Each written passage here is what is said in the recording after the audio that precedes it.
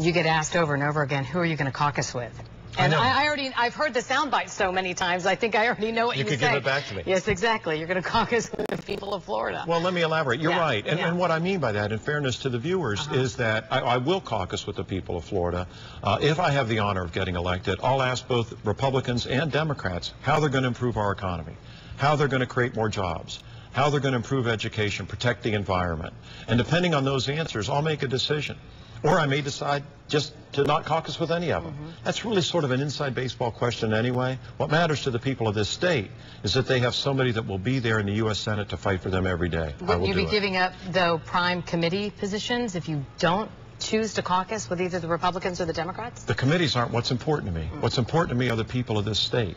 And you still get to file legislation. You can filibuster. You know, there's a lot of things you can do as one of 100 in the U.S. Senate to help Florida.